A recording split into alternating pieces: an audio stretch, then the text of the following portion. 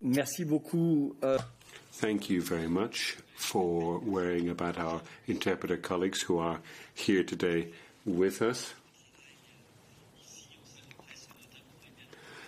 And, of course, interpreters work in all kinds of other multilingual meetings. So what I'm going to do now is give the floor over to Balázs. Thank you very much. That's obviously a very important question. Now, obviously, there are a lot of technical issues that you raised, and I'm going to try to give you as broad an answer as I can. The European Commission is aware of the impact of the coronavirus on the community of freelance interpreters. The drop-off in meetings by the Commission has been a problem. Freelance interpreters were paid up until the 31st of May. Their contracts were on up until the 31st of May. So there has been an impact, and the Commission has taken a number of measures to mitigate some of these problems.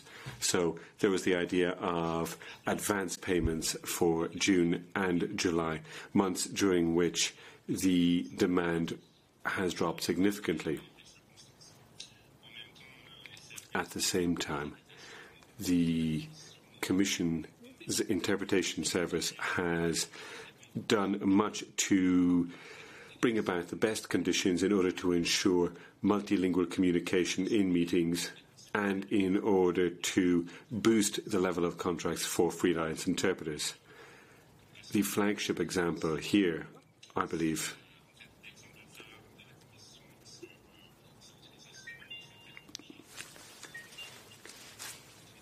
so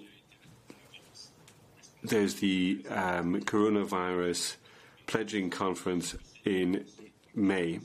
I could also talk about the fact that Interactio technology was installed in a number of meeting rooms and technical conditions are being improved.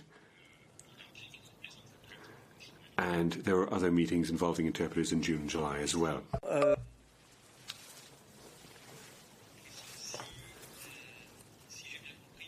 If I've understood, your question focused mainly on the rights of freelance interpreters to unemployment benefits, either under the current status or under the Belgian regime, or freelance interpreters in other member states, because I don't know if all freelance interpreters are necessarily based in Belgium.